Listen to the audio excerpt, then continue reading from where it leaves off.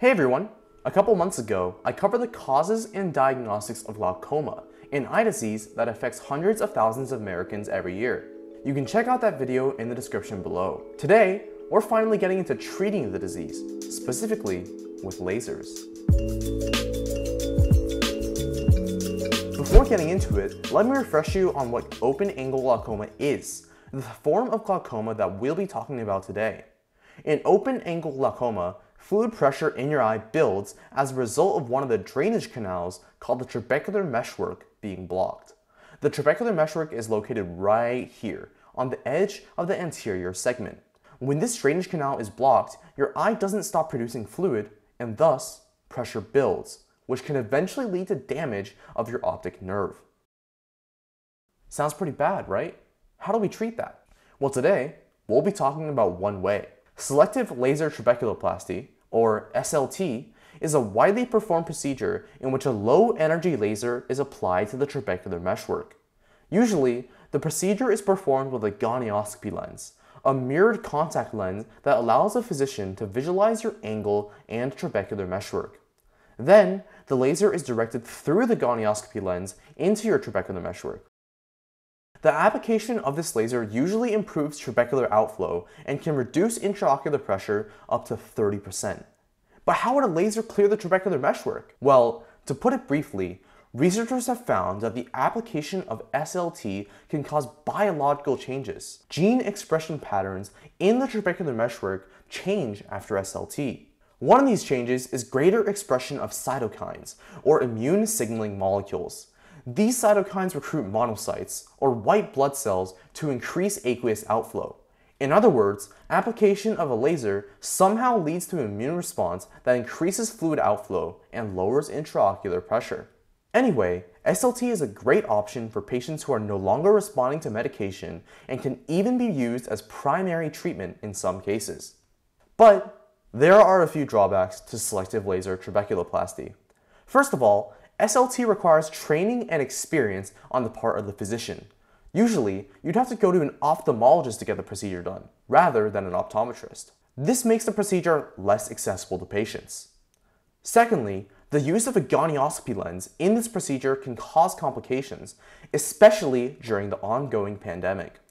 Not only does it increase the risk of corneal side effects, that is, damage to the cornea, it also increases the risk of infection transmission since physical contact between the physician and the patient is required. Enter direct selective laser trabeculoplasty, or DSLT.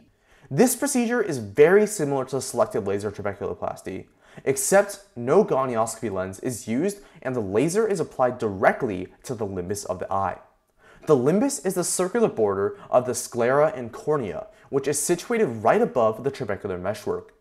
The idea is that the laser travels through the limbus to reach the trabecular meshwork. This paper from the Rothberg Glaucoma Center published in March indicates that DSLT is just as effective as SLT and presents a clinical trial in which an automated form of DSLT is used to treat 15 patients with primary open-angle glaucoma. Investigators used the device produced by Belkin, an eye care startup, in order to automate DSLT. The device locates the target area, the limbus, automatically with image processing, and then fires 130 lasers simultaneously to treat the trabecular meshwork. So, great. Our clinical trial uses this novel device on its patients. How did it go? Let's talk about complications first. Two patients who had seen insufficient intraocular pressure reduction, or basically, their eye pressure didn't get low enough after the initial treatment, had to be supplemented with eye drops 6 months after the first treatment.